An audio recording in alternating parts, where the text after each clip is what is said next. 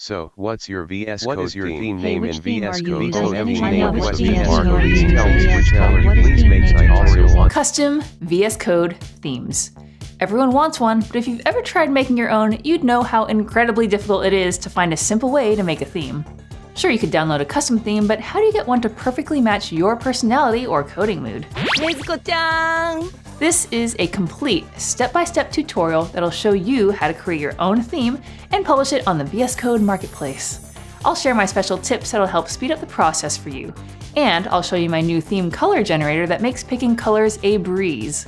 By the way, this video and my own theme, Coder Coder Dark, are brought to you by my GitHub sponsors who kept the tea flowing day and night so I could finish this tutorial. So thank you. And if you'd like to enable my caffeine addiction, links are below. Let's get into it. To start off, how do colors and themes work in VS Code? Well, did you know that you can customize the colors in your VS Code without needing a theme? You can. All of VS Code settings are stored in a JSON file. You can open it by hitting Ctrl-Shift-P to open the command palette and typing in Open Settings. Just make sure you're not opening default settings because that's something totally different. Once you're in the settings file, add an array item called Workbench Color Customizations.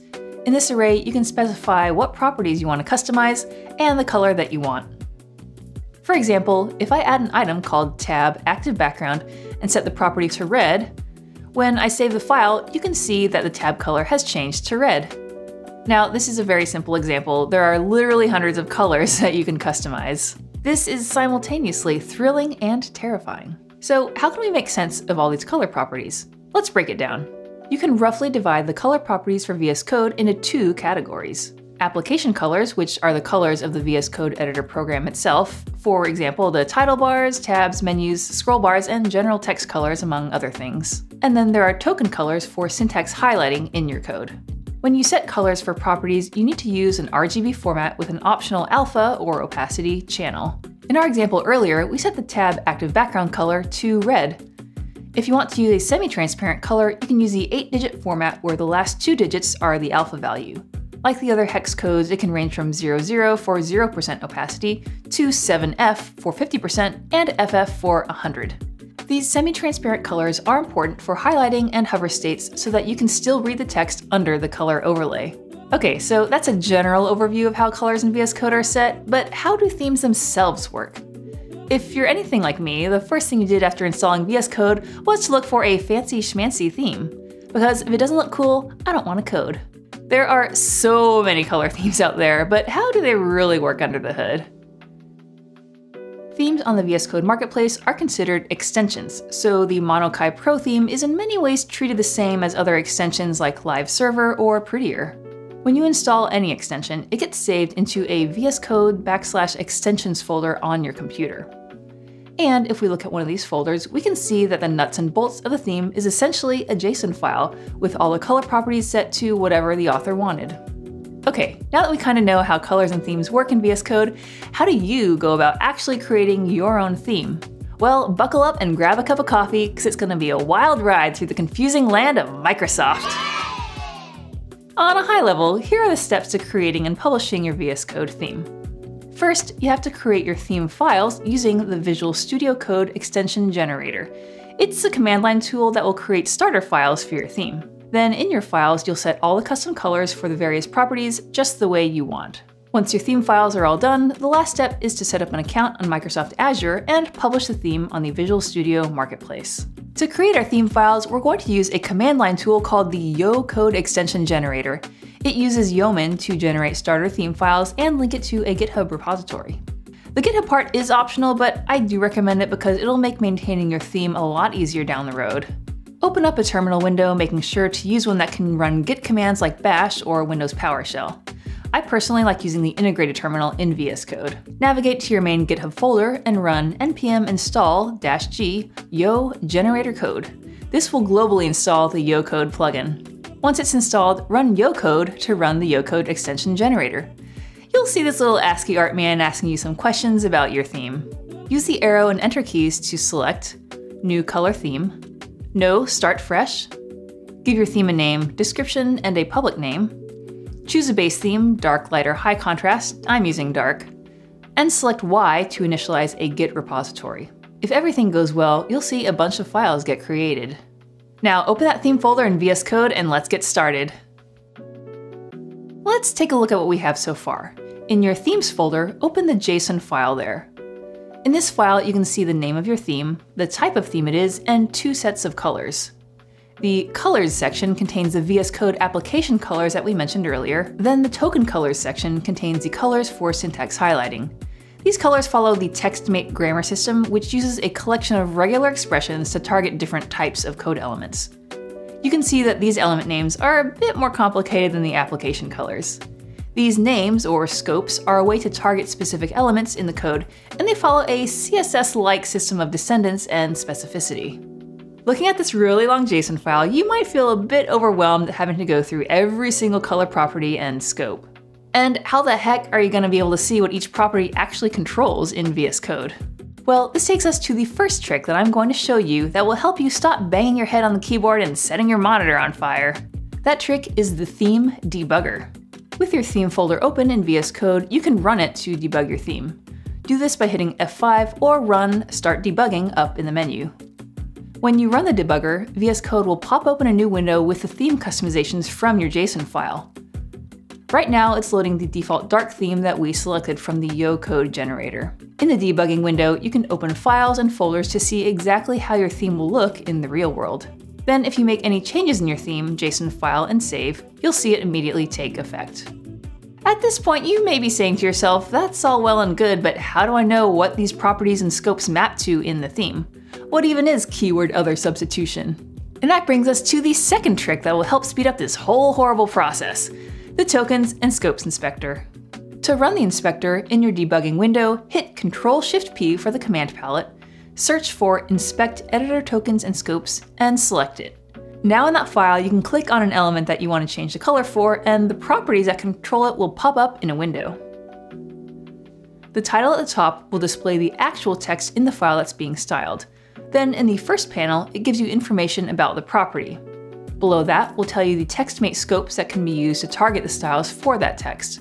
And at the bottom, it'll tell you the actual scope name that is being used to target the text in your theme. I wish that it would also give you a line number for where the property is in your theme JSON file, but you can still do a manual search for the property name yourself. In this case, we're going back to our theme files, searching for Entity, Other, Attribute Name, Class, and changing the color to red. Now when we save and go back, we can see that it's changed in our debugger. Keep in mind, the TextMate scopes only cover the syntax highlighting in your code files. And what about the VS Code application colors like sidebar and menus? Unfortunately, there's no inspector tool for that, but you can look up the VS Code theme color reference as a starting point. We'll link to this in the description. Let's say we want to customize the window active border. In our theme files, in the Colors section, if you start typing a new string, VS Code has an autocomplete feature that will give you all the possible properties you could add to that section. So if we start typing window, it'll show us our options and we can select window active border. If I'm not positive what this property name controls, I'll often set it to red, which is the default. This will make it a little easier to identify what I've changed back in the debugging window. In this case, we can clearly see the red border in our active window. Now, you can probably tell that going one by one through all the properties and customizing them individually is going to take a very long time. Luckily for you, I have a special tool that will make assigning colors in your theme way faster. I was able to use this to create a theme in, no joke, 5 minutes. The secret is I built an online tool that will generate the colors for your theme. All you have to do is input the colors into the tool and hit the button, and it will spit out a JSON file that you can copy and paste right into your theme files. If you're not sure what colors to come up with for your theme, I'm right there with you. But you can find inspiration at places like coolors.co. You can explore popular palettes and also use their generator tool to find the right colors. Another method you can use is to find a photo or illustration with the color scheme you like and get the colors from there. This site, hexcolor.co, is pretty cool because you'll upload an image and it'll sample a range of colors from the image for you. Links to my generator tool and the other websites I mentioned are all down in the description. Keep in mind, even if you do use my generator tool, it's just a starting point. You'll probably want to make some tweaks to get things just right, but it will get you much closer to the finish line much more quickly. Once you're done with all the color customizations, you're almost there. But getting it out into the wild is not as easy as you might think or hope. The basic steps are sign up with Microsoft Azure DevOps, create an organization, register your theme, publish it, see it in all its glory on the marketplace, and humble brag about it on Twitter. You might be asking yourself, as I did, what the heck is Azure DevOps and why do we have to use it? Well, as you probably know, VS Code is created and maintained by Microsoft, so they use the same login system for their Azure Cloud Computing Services and VS Code extensions. Yeah, I don't know either. Anywho, to register, go to the Azure DevOps website at dev.azure.com and click the Start Free button. In the sign-in page, type in the email you want to use and click on the No Account Create One link to create a new account. Once you've registered, you should get redirected to your Azure DevOps dashboard page at dev.azure.com/your organization name. Now, the next step is to create a personal access token to authenticate you when you're publishing your extension. Click on the user settings icon in the top right next to your avatar and select Personal Access Tokens. Click New Token to create new token and give it a name. It can be anything you want. Then in the organization dropdown, select All Accessible Organizations, and for expiration, select Custom Defined, which will default to 1 year from now, which is the maximum length of time. Then at the bottom, click Show All Scopes and scroll down to Marketplace. In Marketplace, check the Manage checkbox. This will give you all the permissions you need to publish and manage your theme. Lastly, click the Create button and you'll be given a personal access token. Copy it and put it in a safe place, as you will need this to publish your theme. And of course, don't show it to anyone. You're almost there! There's only one more thing to set up, creating a publisher. This will be the publisher name attached to your theme when it gets added to the marketplace. Navigate to marketplace.visualstudio.com/manage, and you should see a Create Publisher page. The only required field is filling in the name and ID of the publisher, but you're welcome to add whatever other info you want. Now, before you hit the Create button, make sure that pop-up blockers are disabled on this page, as you will likely get prompted to do a CAPTCHA. And if it's blocked, the form will silently fail and nothing will happen. This may or may not have happened to me multiple times. Microsoft. If all goes well, you should get redirected to the Manage Publishers and Extensions page. Leave this page open, as we will be returning to it later. Now that we have our publisher created, we can go back to our VS Code theme files and prep everything for publishing. In the theme files, open the package.json file, as we need to add info about it to our theme. The most important part is making sure the publisher field contains the publisher ID that you just created. Note that this isn't the name, but the ID, which shouldn't have any spaces. This will link your extension files to your publisher. And once you've pushed your theme files to your GitHub, add in the repository URL to connect that as well. If you want your theme to be searchable on the marketplace, add a keywords field with different words or phrases that describe your theme. And lastly, make sure that you've changed your README file from the default, as you won't be allowed to publish the theme until it has been updated. Once your theme files are all done, you will need to package and then publish your theme. We'll be doing both from the command line. On your command line, install the VS Code extension plugin by running npm install-g vsce. Next, you will need to log in to your publisher account using that VS Code extension. Type in vsce login and then your publisher ID. When you are prompted to input the personal access token, copy and paste that from wherever you had it and press enter. Then you can package up your theme by running vsce package. The plugin will create a VSIX file in your theme's root directory. This file contains all the info about your theme for the marketplace.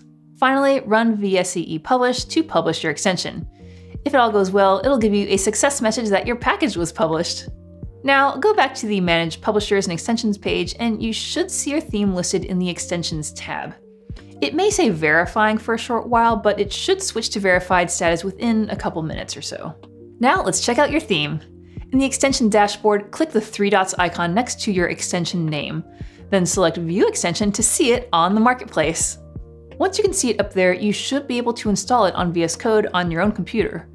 You might have to close and reopen VS Code in order to get it to show up in the Extensions menu. In the Extensions menu, type in the name of your theme, and hopefully you'll see it. Hit that Install button, select the theme, and now you're using your actual live theme. Now, even after you've published your theme, you'll probably want to make changes to it over time, to get all the colors just right. To update your theme, you'll follow pretty much the same process you did before to package and publish it. Once you've made all the updates in your theme files, make sure your changes have been committed and pushed to your theme's GitHub repository. Then in your command line, navigate to your theme files and make sure that you are logged in by running the vsce login command with your publisher ID again. paste in your personal access token as the password, and once you're logged in, run VSCE publish and either patch, minor, or major depending on the type of update you are publishing. A patch is a small fix, minor is for larger changes, and major is for really big changes. So that's it for how to make your very own VS Code theme. I would love to see what color combos you come up with, so feel free to tweet a screenshot of your theme at me, the Coder Coder, with the hashtag MyCoolTheme. And as always, thanks for watching, and we'll see you in the next one.